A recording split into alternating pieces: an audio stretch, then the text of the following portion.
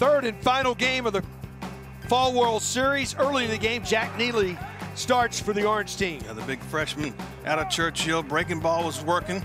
Fastball was working. Got help from his catcher right there, but Jack Neely had it working early. On the other side, Matteo Bocchi, the senior from Parma, Italy, really came out, established his fastball early in the game, and looked like early in the game pitching was going to dominate. Yeah, both Neely and Bocchi had it working early, but both would run into trouble, and Ty Madden would come out of the bullpen, and Tanner Haney would get a huge hit down the right field line to break it open for the Orange early. Yeah, after having a 3-0 lead, White comes back, or Orange comes back with 3 runs, and then Michael McCann, he gets his White team back in the ballgame. Had a really good second half of the ballgame. They were clawing, they were down 6-3. They would cut it to 6-5, but that big hit right there by Michael McCann puts a couple more on the board. And you look at it, and then you go to the MVP of this Fall World Series.